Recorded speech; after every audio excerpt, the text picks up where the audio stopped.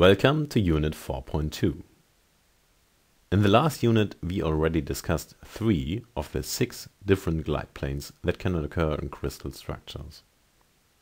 We will now proceed with the more special variants of glide planes, the glide planes N, D and E. Let's begin with the glide plane N. In contrast to the 3 simple glide planes A, B and C, in which the translation directions are always along one of the axes of the crystallographic coordinate system, here the translation direction is diagonal. This is how I remember this, N as in diagonal. And this means we have to translate the object after the reflection in 2 directions. We have to consider 2 cases. 2 possible scenarios. This kind of glide plane can be running perpendicular or along the projection or drawing plane, respectively. First, let's look at this scenario in which the glide plane is perpendicular to the drawing layer, as shown here. This is the starting situation, and now we reflect this locomotive at this plane, and this gives this picture. The height, the z-coordinate, changed, of course not. Still, the locomotive lies behind the drawing plane. And now 2 translations have to be applied. First, by 1/2 of the unit cell along the y-axis, and then also by 1/2 along the z-axis. So, the locomotive is now above the drawing layer, and in total a diagonal movement was carried out, parallel to the BC plane. In 3D, this kind of glide plane looks like this. Mirroring at the BC plane, translation parallel along the BC diagonal, mirroring again, further translation in the diagonal direction, and so on. In the second scenario, the mirror plane is oriented parallel to the drawing layer. This is indicated again with such a symbol, which indicates the plane, and the translation direction is indicated as well, a diagonal movement in the AB plane.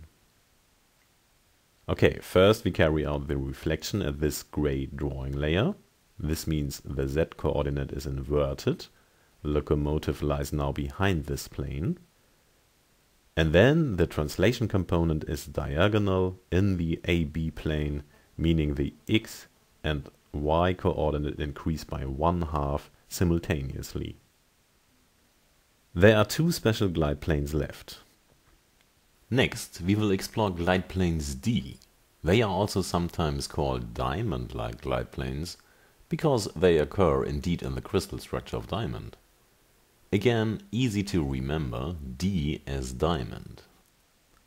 This is again a glide plane in which a diagonal translation operation has to be carried out, but this time, and in contrast to the glide plane N, only by 1/4 in 2 directions, not 1/2. So, here in this scenario the glide plane is oriented perpendicular to the drawing layer, and we start with this locomotive located at a height z, above the drawing layer. First, we have to reflect it at this plane, and then we move this locomotive first by 1/4 along the B or Y direction, and then also by 1/4 along the positive C or Z direction, which is in total equivalent to a diagonal movement parallel to the BC plane.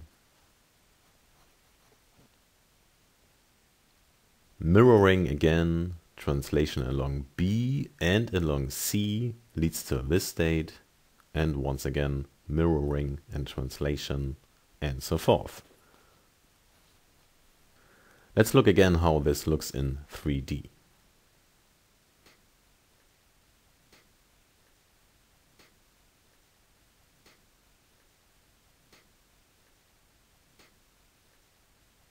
Interestingly, as you probably already noticed, the existence of pure mirrors or glide planes with a translational component of 1/2 usually leads to 1 copy of the given object. They are only doubled. But this special glide plane D generates 3 copies, which means that in total a set of 4 objects are generated by this glide plane. Let's pause for a moment. You might ask, why are we doing this? And what is the meaning of generating objects? Aren't the objects, namely the atoms of a crystal, already there? No, indeed, they are already there. But we are doing this because we want to be able to characterize symmetry-related atoms, symmetry-related positions within a crystal. Let's take one step back. If we have a mirror plane, and if this mirror plane is applied to an object, then this object is in a way doubled. The mirror image of this object is generated. In a crystal, the 2 atoms which are symmetry related to each other by such a mirror are of course already there. So if I speak about a copy of an object, then I speak about the impact of such symmetry elements. To remember, the final goal is to be able to derive all atomic positions of a crystal. And it is sufficient to specify only a few of them because the others are, in quotation marks, generated by applying the set of symmetry elements of the crystal structure. So this is meant when I speak about generation or copies of objects. Let's move on and discuss the last missing glide plane E. Here also a set of 4 objects will be generated. This is, in my opinion, the most difficult glide plane to understand. And the reason for this might be that in a way 2 different planes are present at the same time. However, they have the same orientation. They fall together. The plane component of this glide plane is identical, and this means the mirroring, the reflection part, is identical for both planes. And the 2 differ only by the translation direction. Okay, let's look at this scenario. This dashed point line marks 2 glide planes simultaneously. Both are oriented perpendicular to the drawing layer. Now we will apply the first glide plane of this set, the glide plane B. This means mirroring and then translation by 1/2 along the B direction. So this is the result of the glide plane B. Now we also have the glide plane C, and the mirror component is identical with the mirror component of the glide plane B. Mirroring and then translation, but now in the positive direction of C, because it's a glide plane C. So this transforms this locomotive into that one. But we also have to carry out this symmetry operation with that locomotive.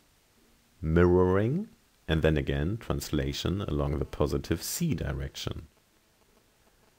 And now we see that the 2 locomotives which are located above the drawing layer at height Z plus 1/2 are, of course, also symmetry related to each other, namely as these 2 below the drawing layer by the glide plane B. Again, let's see a 3D animation of the impact of such glide plane E.